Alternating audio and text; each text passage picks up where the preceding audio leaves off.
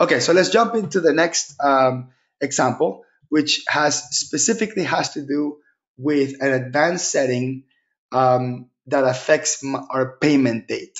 Okay, now this is going to get a little bit tricky, but trust me, this is going to be super interesting, especially if what you pull generally, or some of the reports that you have to pull, have to specifically have to do with showing things whether they're paid or unpaid. I find that to be just really interesting. Okay, so let me pull up a report, and I'm going to stick with a summary report. I mean, a detailed report with summary data of invoices. So I'm going to go to transaction detail. I'm going to go to all. Actually, let me do last month. And then I'm going to go to filters. I'm going to go into transaction type. And then I'm going to select invoice again. And then under detail level, I'm going to do summary only. And then I'm going to hit OK. And then I'm just going to narrow down and just kind of get rid of some of these columns here just to avoid any confusion. So I'm going to get rid of most of these. Okay. But I'm going to add a new column. I'm going to add a new column, a new field called paid. This is the paid status. Paid status. Okay. I'm going to go to edit, and I'm going to go to preference. Oh, sorry, not edit preferences. Whoops. I'm going to go to customize report, and then under columns, I'm going to click paid, right? This is called the paid status. Okay. This will actually render the word paid or the word unpaid. Okay. This is going to get really interesting really soon. I promise you. So right now, this invoice, the second one, 1053, is showing unpaid. Okay. Now notice the date range of the reports. This is limited to November 30 of 2018. I'm going to go in and I'm going to receive a payment against that invoice. So I'm going to go to customer. I'm going to click on receive payments, and I'm going to select a December date. So something after the report date. And who was that customer? That was Kitchen Remodel. And I'll go ahead and bring in the whole payment in. Let's say as a check number 123. And again, the payment date is 12/15/2018, even though the invoice period that is showing is up to 11/30. So one of the questions is, in your head, before I hit save and close, in your head, are you expecting paid to show unpaid, or are you expecting it to be paid? Put it on the chat box. What are you expecting to see after I hit save there? Are you expecting to see paid or unpaid? Okay, so yeah, so I think most of you, a few of you, one person said unpaid, most of you said paid. Okay, so let me show you. So let me go ahead and hit save and close. Now that is showing paid, because this reporting date has to do with the specific transactions that I'm displaying on the report. I haven't told it anywhere to take a connected transaction, which is a received payment, and give me information about the date of the connected transaction. Therefore, as of now, even though the report is limited to, let's say, November 30th, that invoice will still show pay. Now, there's a really interesting, cool kind of hidden thing in here. We're going to go to customize report, and then we're going to click on advance. And if you've never been here before, this will kind of blow your mind. Because this is something, if you never been here before, this is something that you're going to be like, oh, I wasted so many hours of my life trying to figure this out. This little switch can change based on when the invoice was paid. So if I click on report date, and then I hit OK, and then OK, now that's going to show that. That's a little bit tricky, because the filter goes away. But with that information that I pulled up, I can now pull a different column. So I'm going to show you. I'm going to go to customize report, and then I'm going to go to open balance, and I'm going to select the open balance column and hit OK.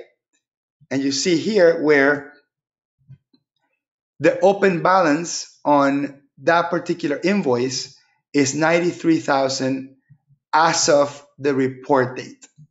But if I go to customize report, again, advanced, and I switch it from report date to current and hit OK, the open balance is 0.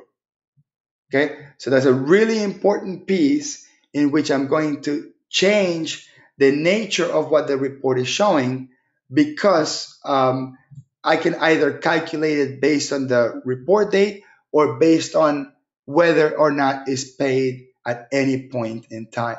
Okay, really, really important piece of information. Okay, so that's really important. That's on the advanced portion. Now, same thing happens with aging. Let me show you.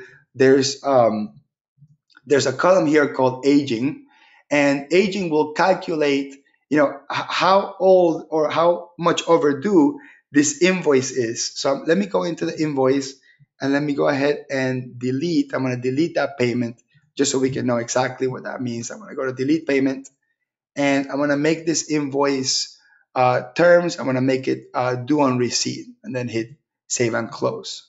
Yes.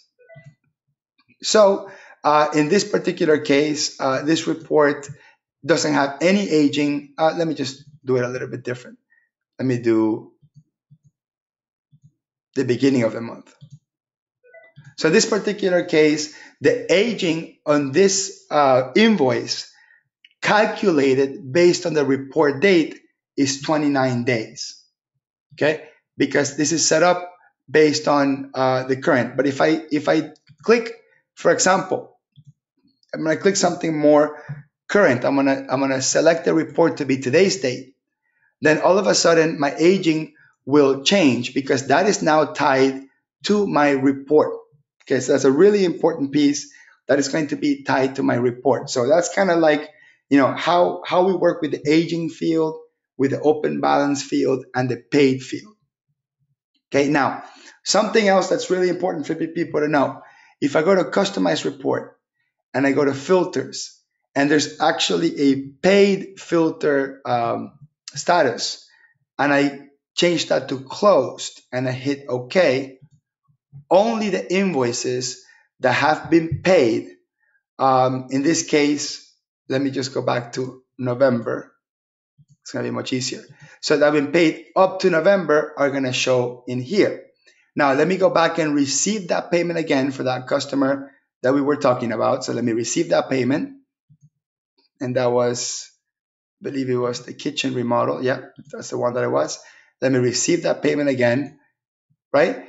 And since that one has been paid, that's going to show up there. However, if I go to customize report and click on advanced, and then I click on report date, again, remember, I am running together hand in hand with the paid status filter. So because I got the paid status filter and also telling it up to today's date, when I hit OK, even though that invoice has been paid today, December 15th, let's assume it's December 15th, it's still not going to show on the report because we're telling it to exclude it if it hasn't been paid up to the report date. Okay, so that's a really, really important piece, because some people say, show me a report for last month for invoices that were not paid last month, and there's the answer. Or somebody may say, show me a report for last month's invoices that haven't been paid as of today. So those are really important pieces, especially language is really important. So in the case of this particular report that shows, let's do date, I'm going to hit last month, that shows last month's invoices that have been paid, however, have been paid as of the report date. That's going to give you an idea of what we should title that report.